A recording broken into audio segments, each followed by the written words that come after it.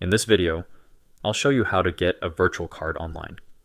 So if you need a virtual credit card for free trials, whether it's for Spotify, Netflix, or any other platform, then this video is for you. To start, click the link in the description below, and you'll be taken to this page. This is Two. Now, Two provides both physical and virtual cards with secure and fast transactions, and it's available in over 200 countries. Simply register an account using your email address and password. After that, download the Two app from the Play Store or App Store on your mobile device and log in with your account. The first thing you'll see is the option for a physical card and a virtual card. Now, before applying for a virtual card, there are a few things we need to complete. The first one is identity verification. Select whether you are a USA resident, then choose your country. Enter your first name, last name, and date of birth, then tap on Next. Here, you need to select your document type. Don't worry, Two uses Jumio for identity verification, which is also used by Rollout. Anyway, for me, I'll select an ID card. Then, upload your document, both front and back images. After that, enter the document number along with the expiry date, if it has one.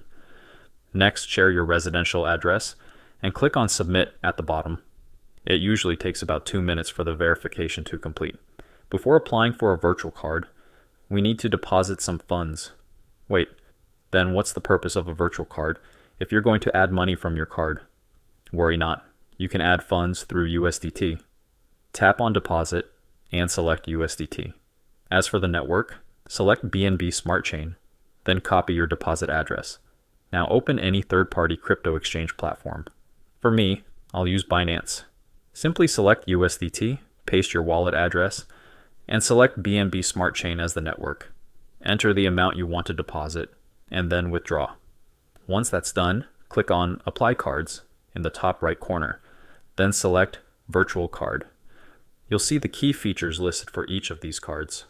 I recommend going with the Platinum card because it's more flexible. It can be connected to Apple Pay, Google Pay, and even PayPal. Both virtual cards cost $20. To get one, simply tap Apply Now. It also requires real-time face verification to match with the provided documents, so make sure to complete that step as well. Also, make sure your phone number is added. Now, after creating your payment code, you will be able to see your virtual card. To get your card number, click on CVV and enter your payment code, and here is your virtual card number. You can now use it for your free trials. If you want to purchase something else, make sure to top up your card. So, hope this helps. This is how you can get a virtual card for free trials.